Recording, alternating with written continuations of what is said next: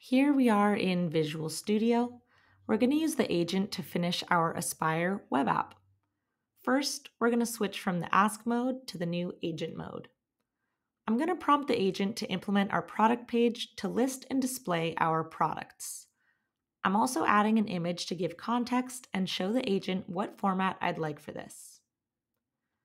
When I run it, the agent is going to start reading different files to understand how the project is structured and what functionality exists.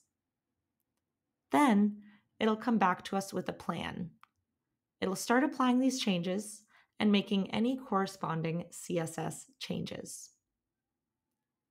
It'll continue the build test loop by triggering builds, checking for errors, running unit tests, and iterating on any errors it encounters along the way. Finally, we have our finished product page.